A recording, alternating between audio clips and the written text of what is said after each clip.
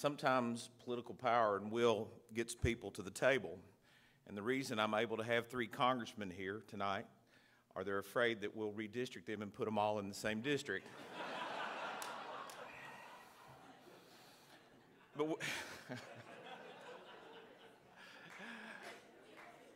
But with that, let me thank Governing Magazine for this honor. And I want to say this, it is something for, a small-town boy from a small, rural eastern Kentucky town, population 1,200, that has been decimated by the loss of coal jobs, to be honored nationally in Washington, D.C. So I take this and receive it with great pride, not for myself, but for the area I come from. And with that, with whatever success, and as there's been said, success has many fathers, I have to recognize a few people for that.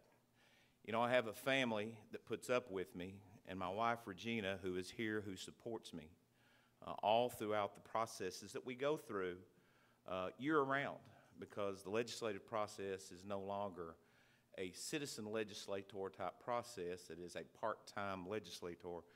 It has become a full-time job for me as being the Senate President. So without family and spouse, you aren't able to accomplish anything in the realm of politics. Likewise, I asked 3 friends to come up with me, and they're all here at the table. They are not just political allies. There's 1 Democrat and 2 Republicans at the table. They're not just all in the elections. They're all in to help me, to watch out for me, to guide me, to give me places to kind of hide and go to when the times get tough and you need some downtime. And without people like that to support you, you can't be successful. The other part of this is you have to have a good staff around you, and I have a good staff. To do good things, you have to have good people. And I have a very good staff that surrounds me, along with a great group of colleagues that are in my Senate leadership team, and Senator Givens and Thayer and Simon Higdon. But with that, us being Republicans, we also had to have a Democrat governor that was willing to reach back. Did we agree on Obamacare? No, but we tried to find solutions to prescription drug abuse and the scourge of heroin. Did we agree on right to work? No, we didn't, but we tried to find areas such as telecommunications reform that made our state more competitive. So we knew that we had differences, but we tried to reach out to find the common points. So I have to give a shout out to all those people who surround the process. Also, the 3 congressmen I somewhat joked about, along with Senator McConnell, who was here earlier tonight. These are people that I have either emulated or taken as mentors, whether they've known it or not. I've watched Andy Barr, Congressman Barr, as he came up through the ranks and his work ethic, and I truly did see how hard he worked. And I tried to work in a way that he worked, because I've never seen anybody work any harder. And Congressman Guthrie was my roommate in the Senate. And he was voted one of the nicest congressmen in the system or on Capitol Hill, both Senate and congressman.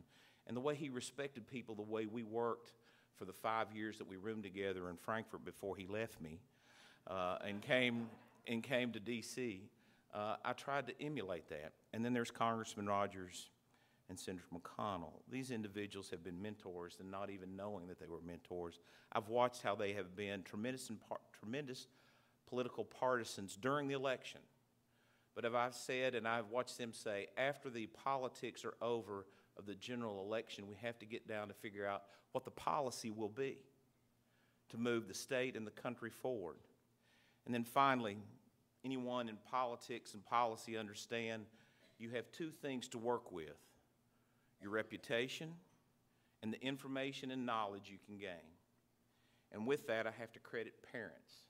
A mother who came from Boston after receiving her master's in 1943 to sight unseen to eastern Kentucky to relocate to help pregnant women in post and prenatal health care, who met my father coming out of World War II after 6 years, going through and being part of the greatest generation.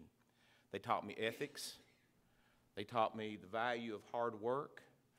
And they taught me that your public service and trying to help your fellow man is what you are here for.